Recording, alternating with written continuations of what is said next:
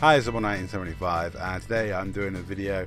Somebody kind of mentioned, because I recently recommended the Keelback as the ship I use for open mining, and somebody pointed out that Yamiks said it's in the dog shit tier of ships.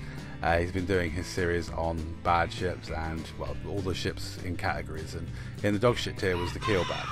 Now, I don't actually disagree with Yamiks here, because I called my Keelback the Leca because it was pathetic.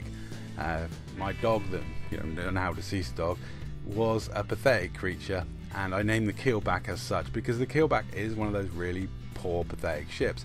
However, I have a soft spot for all the old style Lacons with the bubble cockpits, and I try and make the use of them.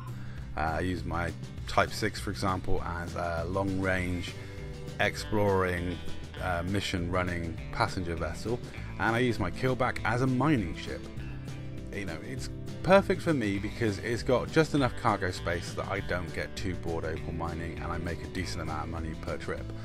And it is quite good fun winging around, doing its thruster trick around an asteroid and then playing it back at high speed, because it makes for some funny footage.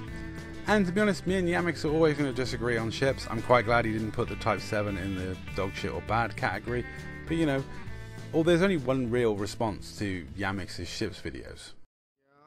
Well, that's just like your opinion, man.